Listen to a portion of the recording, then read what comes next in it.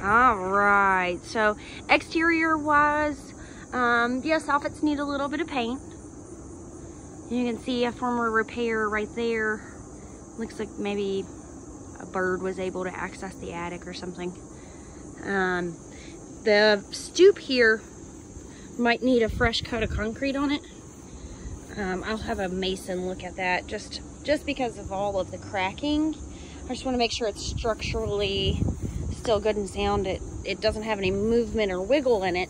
But just making sure. Your window wells don't have covers, but they all look really good. The guttering on the house seems to still be stable. Again, we do need a little bit of paint on soffits, so that's not a problem. I know you were concerned about window trim and things. So yeah, we do have a little bit of paint flaking on window trims.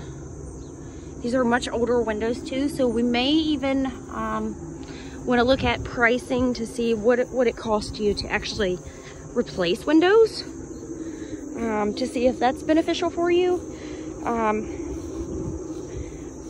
But if that's not, then completely understandable.